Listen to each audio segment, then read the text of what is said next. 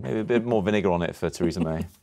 That's it for now. Clare Nasir has the weather next. I'll see you again tomorrow at 5. Matt, of course, back at 6:30. Thanks for watching tonight. Bye for now.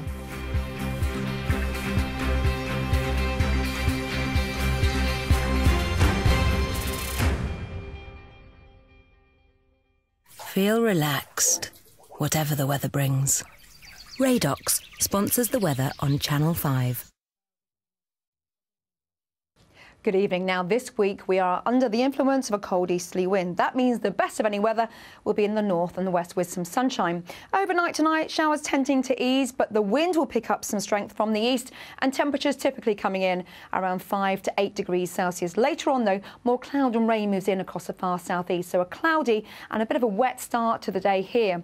That brisk breeze always means it's going to feel colder on the east coast, penetrating inland. The best of any weather through the afternoon, the north and the west, where we continue to see the sunshine. Always more cloud across the Midlands, southeastwards with that little bit of rain. And temperatures typically around 11 here, up to 18 further west. Feel relaxed, whatever the weather brings. Radox sponsors the weather on Channel 5.